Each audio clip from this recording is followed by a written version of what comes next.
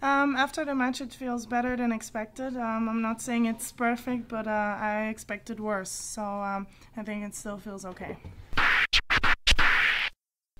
Yeah, I started off very, very bad. I mean, I made a lot of mistakes, and I really wasn't playing my game. I didn't feel very good out there, and not really confident, but I kept keeping positive and kept trying to find solutions to start playing better, and yeah, I got through.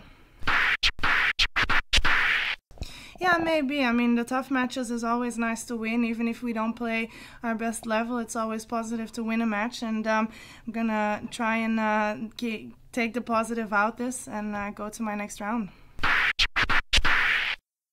Yeah, sure. I mean, they helped me a lot during the less moments, and they really supported me out there today.